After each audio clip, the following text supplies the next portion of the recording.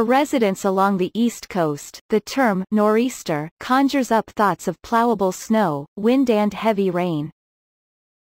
According to the National Severe Storms Laboratory, the official definition of a nor'easter is a strong low-pressure system that impacts the mid-Atlantic and New England states.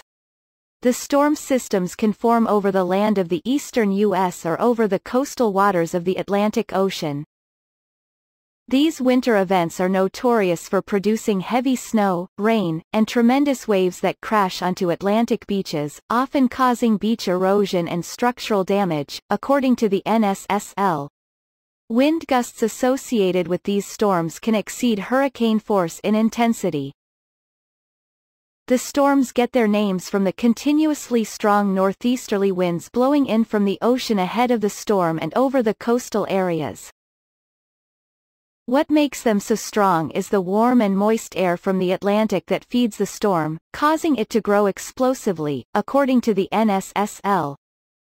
The National Weather Service says that nor'easters usually develop in the latitudes between Georgia and New Jersey, within 100 miles east or west of the East Coast. The storms may occur at any time of the year but are more frequent and violent between September and April.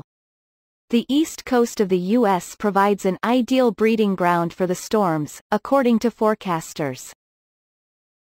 The polar jet stream in winter transports cold Arctic air southward across the plains of Canada and the U.S., then eastward toward the Atlantic Ocean. At the same time, warm air from the Gulf of Mexico and the Atlantic tries to move northward. The warm waters of the Gulf Stream help keep the coastal waters relatively mild during the winter, which in turn helps warm the cold winter air over the water, the NWS states. This difference in temperature between the warm air over the water and cold Arctic air over the land is the fuel that feeds nor'easters.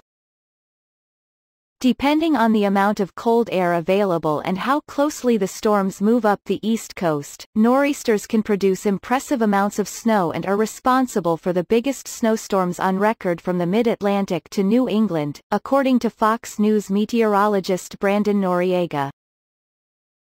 The track of the storms near Gulf Stream and the ocean off the East Coast allows ample moisture for intense rain and/or snow.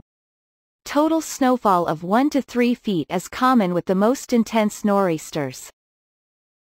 Past nor'easters have been responsible for billions of dollars in damage, severe economic, transportation and human disruption, and in some cases, disastrous coastal flooding, according to the NWS.